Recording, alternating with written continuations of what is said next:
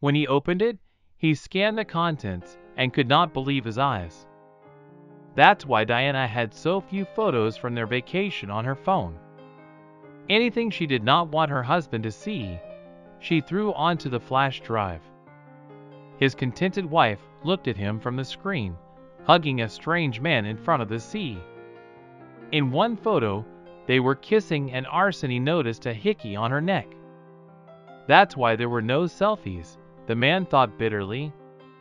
Diana was ruined by her passion for keeping photos, of course. She deleted unnecessary evidence from the phone, but did not think to hide the flash drive better. That evening Diana went straight from work to meet her friends. One of them had a birthday.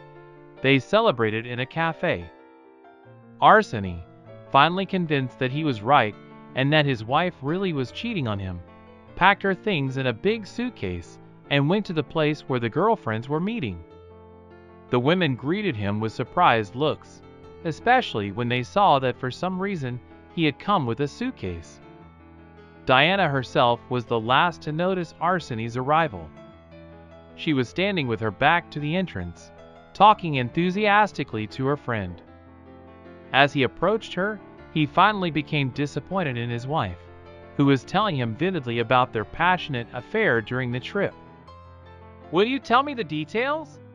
Arseny said aloud, and his wife finally noticed him. "Oh, Senya, what are you doing here?" she asked, turning around and fluttering her eyelashes innocently. "Don't play the fool. Here are your things," he said, handing her the suitcase. "Go wherever you want, but don't come back to me.